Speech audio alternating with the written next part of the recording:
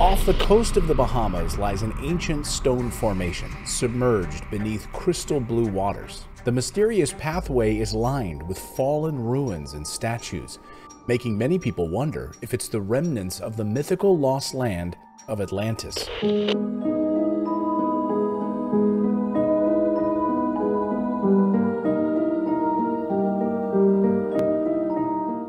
Welcome to the Paranormal Post. I'm Clayton Morris. If you love true stories of the unexplained, then go ahead and smash that like button. It really helps. And also subscribe to the channel. And there's one more step you can do. That's to turn on the bell notification so you'll receive a notification when we publish a brand new video. So as the story goes, after losing a battle, the Atlanteans fell out of favor with the gods and sunk into the sea to be lost forever. Now, for hundreds of years, the story of Atlantis has captured our attention.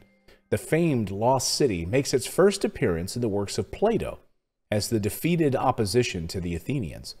But this is mythology. But is there any truth to this story at all? Could the answers lie in the waters of the Bahamas? At the end of this video, you should have your own judgment about it. Just a stone's throw from Miami, Florida lies the Bimini Islands, and on those islands sits large ancient stone formations submerged beneath crystal waters. Researchers, geologists, archaeologists, and scientists alike have visited and studied the huge flat stones off of the coast of Bimini, known as the Bimini Road. They've tried to, for years, to figure out whether these limestone blocks are a natural phenomenon or evidence of an ancient lost civilization. Now, Bimini is an island in the Bahamas, part of a chain of islands 50 miles east of Miami, Florida. A mere 20 feet down in the blue waters off the coast, a stone path can be found. Large, flat rocks cut at right angles, seemingly set there on purpose in straight lines.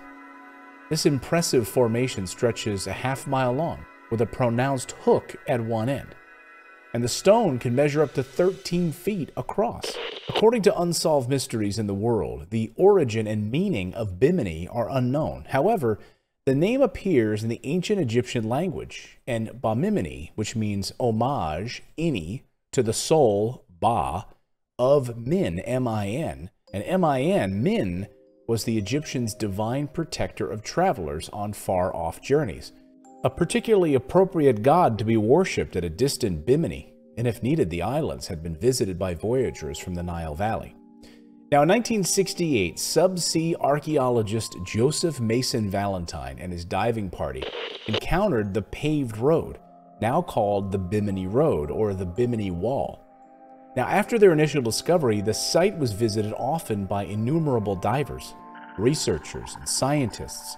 A number of people came to this site, further revealing the existence of two additional linear features laying nearly parallel to the enigmatic path, to an entirely new road. This is where things get even more strange, because as Unexplained Mysteries writes, there could be a connection between this discovery and American mysticist Edgar Cayce. Now, if you don't know much about Edgar Cayce, buckle your seatbelts. Cayce was said to predict future events during trances. Another curious element of this mystery is a prediction that Cayce made in 1938. I'm quoting now from exactly his prophecy. Quote, "A portion of the temples may yet be discovered under the slime of ages and seawater near Bimini, expected in 68 or 69, not so far away." End quote. Well, guess what? The Bimini Road was discovered in 1968. Some propose as a fulfillment of that prediction that the history of Atlantis would also be revealed to the world. Ancient Greek philosopher and mathematician Plato was first to write of Atlantis. His records of a cursed island out of favor with the gods is referred to as a parable, a warning that hubris and the abuse of power may be the undoing of a civilization. But what if the story is more than a teaching tool? What if there truly existed an advanced ancient civilization which was lost to the seas and wiped from our history?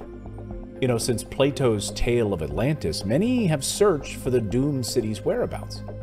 Existence of a buried Atlantis is possible, and some would insist likely, as throughout history, people and civilizations around the world have suffered terrible cataclysms of tsunamis, volcanic explosions, earthquakes, and other disasters.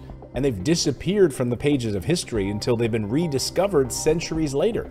Just look at Pompeii as an example, buried under volcanic ash, with people burned in place as they tried to escape the volcano. Could Atlantis have suffered a similar fate? Skeptics think not, as often skeptics do. And they dismiss the connection between the Bimini Road and Atlantis. Now, consensus among conventional geologists who've drilled core samples of the Bimini rocks is that it's a natural phenomenon.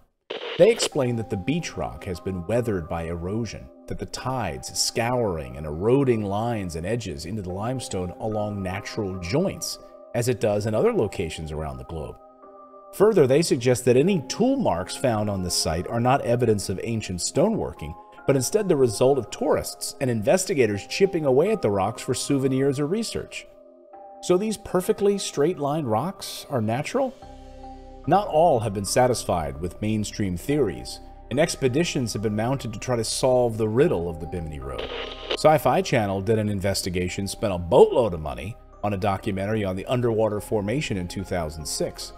Wikipedia notes that the Quest for Atlantis, Startling New Secrets, focused on the legend of Atlantis, highlighting the Bimini Road. And a team of researchers dived at Bimini Bay and reported discovering an entire second layer of square-cut rocks with similar dimensions beneath the stones. Are these natural too? With so many differing points of view and a myriad of conflicting evidence surrounding this intriguing underwater mystery, it's hard to say which is right and which is wrong. Will we ever know if Plato's words were work of fiction, or first written record of Atlantis after being passed down orally for 3 generations?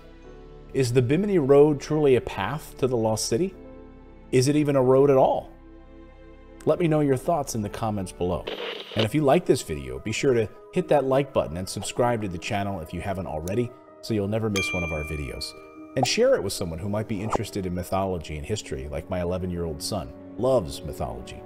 And let me know your thoughts in the comments below. Is this the road that would lead us to the lost city of Atlantis? We'll see you next time, everyone.